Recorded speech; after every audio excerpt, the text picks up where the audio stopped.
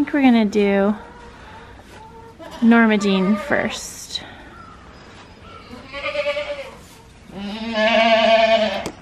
It's our first morning milking the goats, and I feel really good about this. I know it's gonna take a few milkings to work all the kinks out and kind of figure out my system, especially with new goats, them figuring out the system.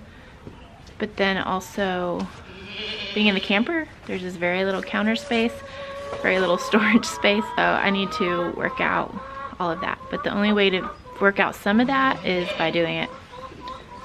So we do something called kid sharing, which means that when the kids are an appropriate age, we separate the kids at night from their moms, and then we milk the moms first thing in the morning, and then put the babies back together.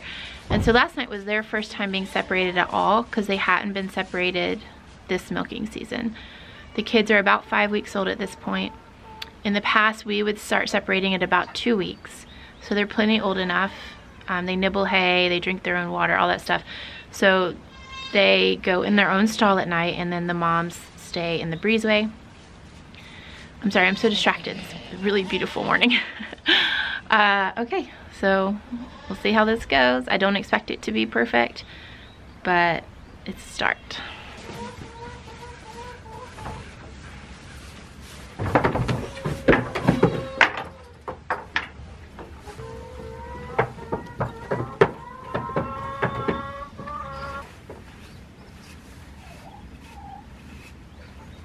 Oh, washing a goat's udder is so easy compared to washing a cow's udder. Oh my goodness. Okay.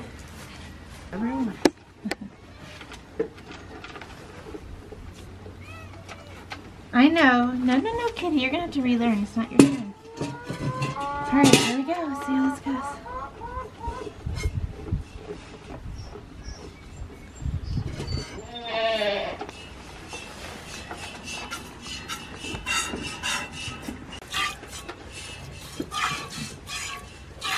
A lot of milk in there.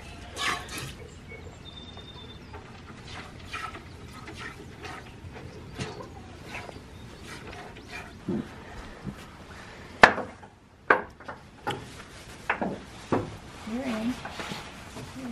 You're out.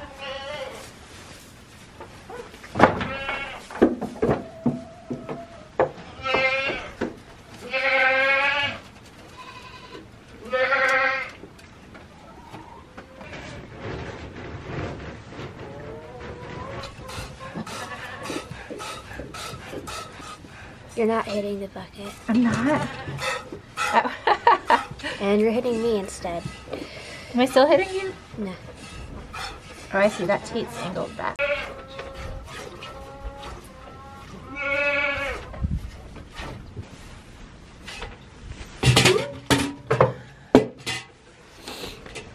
Jeez, Bessie. Yep, whoops. Well, there goes the milk, but not all of it. We've been dumping it in this. We've been dumping it in this little extra container because I knew this was going to be a little tricky this morning. I feel like even though they are moving around a bit and getting annoyed, they're not kicking. So yeah, I feel like it's going a lot better than I expected to. Can I see your babies? Kitty. Maxie. Oh, okay. Come on, Maxie. Getting what she could of what fell. See. Maxie. We rinse that bucket out. These mamas really want to be with their babies now, so that's what we're gonna do. Reunite them, and all will be at peace in the barn. Right, wait. Come on. You don't have to go twice. Come on, babies. Come on, babies. You guys don't seem too worried. All right, you can just let them in there. It's fine. Aww. Oops. Oops. Wrong mama, goat. Oh wow. That is. Oh my gosh, they're all three trying to nurse on the same mom. I'm Monica. Right here, Norma Jean, here's your baby. There's Moonlight.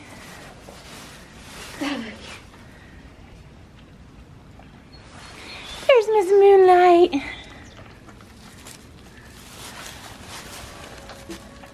Oh, that's so cute. She's just spinning back and forth between them. I know, she's so happy. Oh my god. It's so sweet. You love it. You love those milks. Aww.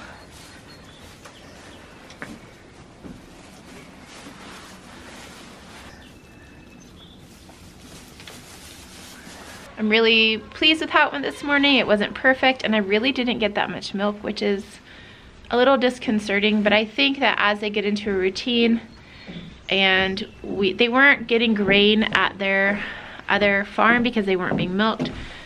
So as we increase their grain slowly, you have to do it slowly, we're gonna get more milk. I also think they weren't letting it down. It was really, really hard to get the milk out. Ruminants can control whether or not they let the milk out or not. Cows do that, goats do that.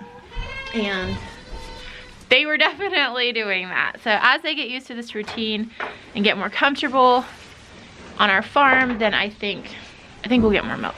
And I really don't know how much we got today because the bucket got kicked over. All right, time to feed them hay, let the chickens out, make sure everyone has water. And I have a really busy day ahead of me.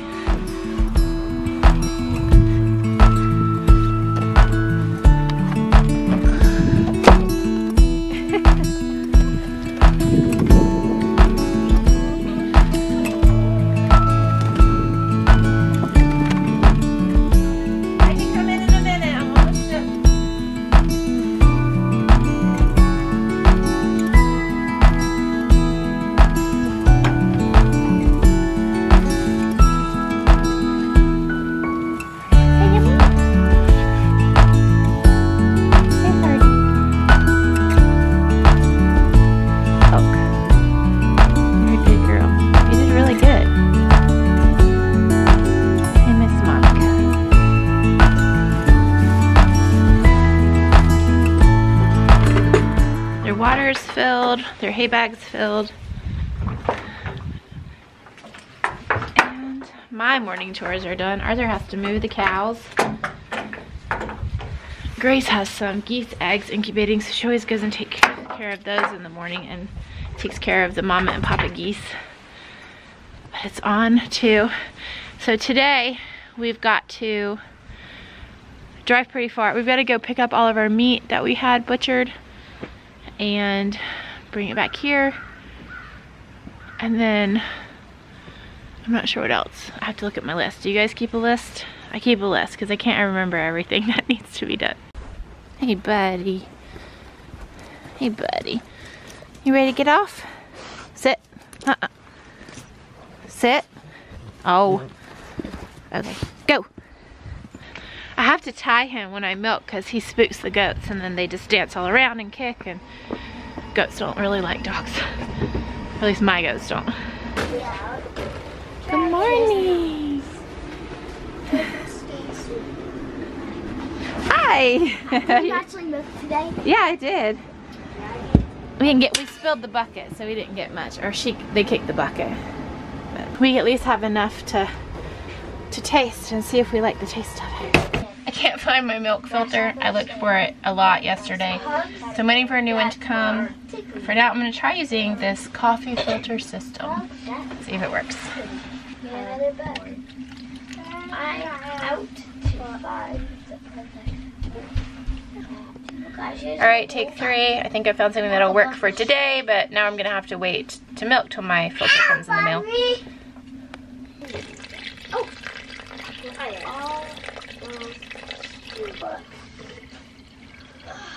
Are you done? I'm done. Do you want some milk? Yeah. Can you go sit in your seat? Yeah. Alright, go. Thank you. Do you want to try some milk? Yeah. Okay. No. Why do you want a blanket? It's not cold in here. Here, keep that at the table, okay, please? Do you drink it? Yeah, it's just goat's milk. It's yummy. I'm gonna try it. It's warm. I haven't put it in the fridge yet. It's very sweet. Very yucky. Tastes good. You haven't tried it yet, so don't say it's yucky. It's sweeter than any milk I've had in a while. Not as creamy, but it's definitely sweet. You wanna try it? Sure.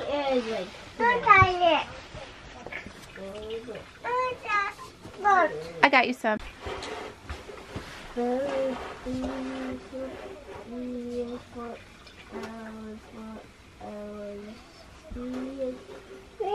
The handle's broken. You just have to hold it with 2 hands. Handle? Yeah. Yeah, it's gone. You gotta hold it with 2 hands. I like it. It's sweet. Do you like it? Yeah. Do you like it? Good. Do you like it? This is the first thing I've drank today, so. So you don't. I still have morning breath. Maybe when it's not my favorite so far, but I'll give it time. So everyone's like, you have to keep these goats, but if they don't produce and if it's not milk that we'll drink, then we will have to not keep the goats. Hopefully we can get that half gallon. I think it would have been a half gallon if we hadn't have dropped, or she hadn't kicked the bucket over. But I'm hoping, they told me that they would each give half a gallon, so hopefully we can get that up, that production up. Are you having seconds?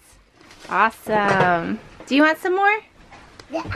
Okay, careful there. Oh, finish that. I'm not gonna take it. Bye, y'all.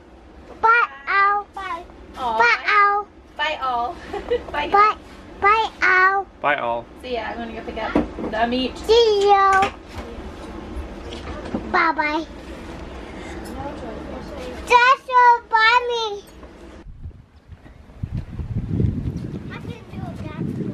This is pretty interesting. You can look at this section. I'm just looking over this section the cows have been grazing on, trying to figure out what to do next.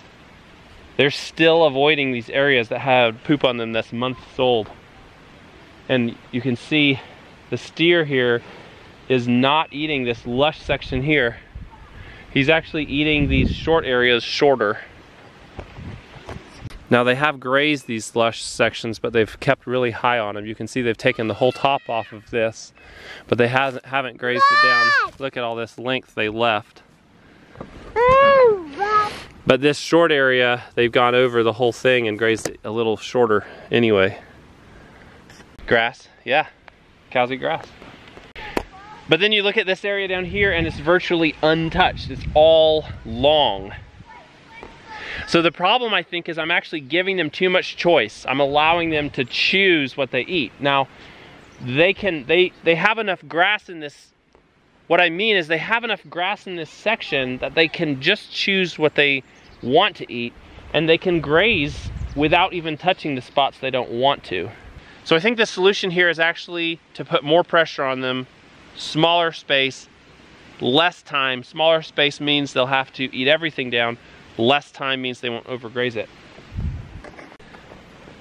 Today I'm actually going to shrink this section, probably what I should have done yesterday, and just put them on this end they haven't hardly touched, and just leave them on this for the rest of the day. Then tomorrow we'll move them on. First I'm going to herd them back into the back so they don't get totally out here. All right, let's go. Walk into the back pasture. Walk back there. Walk up, walk up.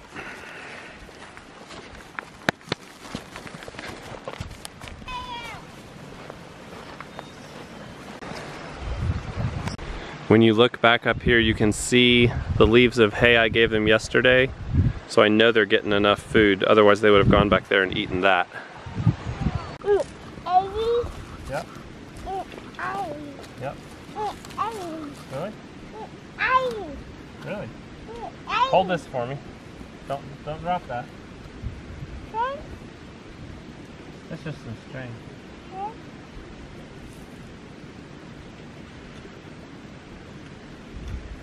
I just left those cows today out in the back pasture, off the pasture, and they've been very quiet. I think they're just so full and satiated from the past couple days of being on grass that they're pretty happy. And I'm gonna leave them out there through the night, let them eat the rest of that hay, and then in the morning we'll put them out on that one little one-day section that I fenced off this morning. All right guys, we're cooking some pork chops tonight, and I wanted to show you just comparing these beautiful pork chops we just got back from the butcher. They look like that and like that, and to my pork chops that I cut last year that are just a little uglier, and this one is really ugly. Now granted, my package was the package I labeled ugly pork chops. They were kind of the leftovers and the uglies, but they're all going on together, and I am excited.